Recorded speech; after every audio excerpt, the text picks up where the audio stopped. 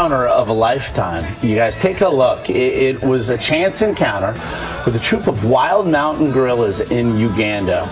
A wildlife photographer, John King, had set out to observe this troop of the very endangered species, and it turns out, well, there's the silverback. That's the big daddy. Turns out they wanted to actually do some observing of their own. They are wild, however, in this habitat, they've become used to human presence. Right. However, adult gorilla to adult human connection is virtually unheard of until this. Look at John King. Now, he knew to be as submissive as possible and to not look at them straight in the face, to give them sideways glances. Tell me what you're feeling now, John.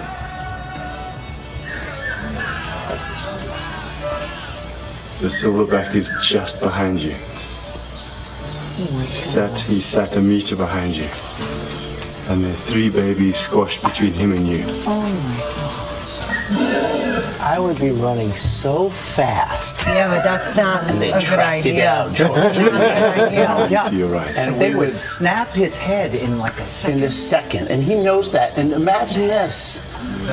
He spent his whole life 5 left to the sun. Touching your head. But the print is actually green. Oh my goodness. Wow. And they get even closer. And again, his entire professional life is spent hoping one day to get a tent this close to a troop. Oh my. Okay, that's when we might have a little problem.